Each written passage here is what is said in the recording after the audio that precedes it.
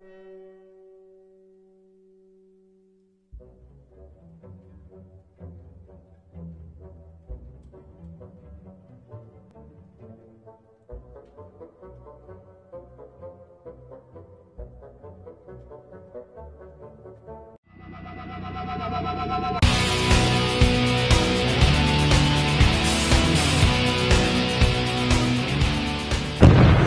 everybody, it's 13th Wolfman. You know what today is? Today is day 11 of the 31 Days of Horror.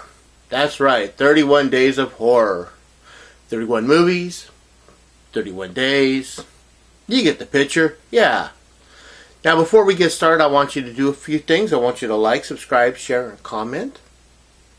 I always want to know what you have to say. When you do like the video, it helps to get out to other people so that they can watch. There are other people also doing the 31 Days project. The one and only MSJ, aka Brother Max. I am the Ice Lord. Tony has 9 fingers. Ask him all about it. He loves telling that story. Why he has 9 fingers. Double Shot J. Carly, 317. Retro Horror, Random Horror. And a lot of other people doing this. It's a very... Retro Horror is doing 100 movies in 31 days, so kudos to him.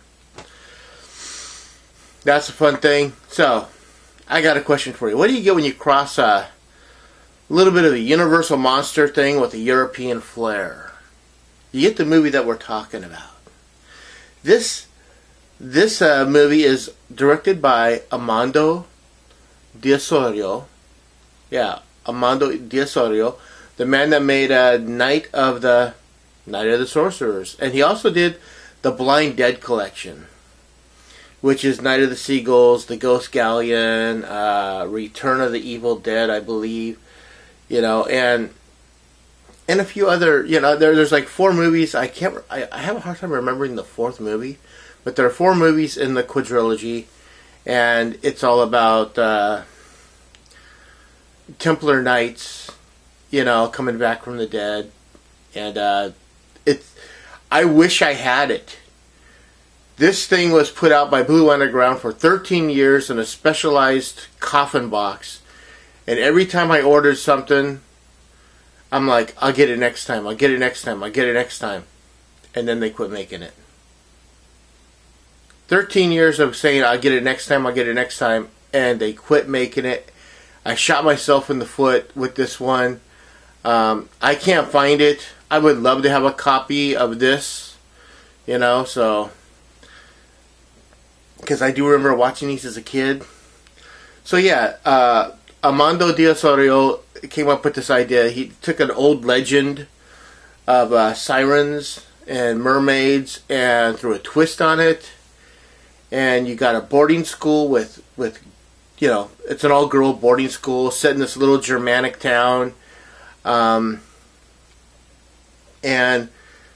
there's a creature that has got to feed, that has to feed on 7 hearts in order to keep their immortality. You know, if they don't feed, then they'll just wither away and die. But this creature known as the Lorelei has been around forever. And it's watching over an ancient treasure. It's set in modern times, which is, I think for the time it was 1973. You know, and yeah, it's one of the coolest movies. I found the pacing to be well done. I found the acting to be well done. It has that European flair to it that I like, and the movie is The Lorelei's Grasp. Yeah, right there, Lorelei's Grasp. Again, both these movies here are made by Amando De Ossorio. I like The Lorelei's Grasp a little bit more than I liked Night of the Sorcerers. Night of the Sorcerers was okay, could have been better. This was definitely better. You know, I liked everything about it. They had the, like I said, it had that European flair to it that I really like. They take their movies so seriously, no matter how good or how bad the script, you know, the story is. they're 100% for it. And the Lorelai's Grasp had a good story. There's all these girls going to a boarding school, like I said, set in a Germanic town, and they hire a local hunter to kill what's known as a Lorelei. No one knows what the Lorelei is. It kind of looks like, you know, if the creature from the Black Lagoon and the Gorn from the original Star Trek series kind of merged and had a little bit more spiky scales on it. I mean, that's kind of like what the Lorelei looks like. It's a cool movie. They keep the look of the Gorn. They keep the look of the Lorelei in shadow for a lot of it. I mean, there's a reveal at the end, but they want to keep you guessing as to what's going on. And I like that. I think Amando De Ossorio, he wrote and directed this movie, and I think he did a really good job. 1973, so this came out around the same time as movies from the Blind Dead collection. You know, so I really want people to see this one. This was a fun movie. It's from Spain, even though it's got this little Germanic town to it. You know, this little town that looks like something out of Germany.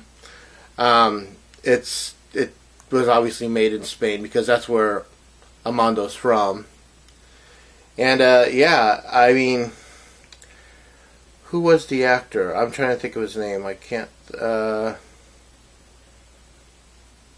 I'm not sure. But yeah, just the funny thing about watching like Euro films sometimes is like every now and then you'll throw something like this in and you'll go, oh wow, okay, I don't recognize a single name. So you're in for something interesting when you don't recognize who's in it. You know, you're like, oh, okay.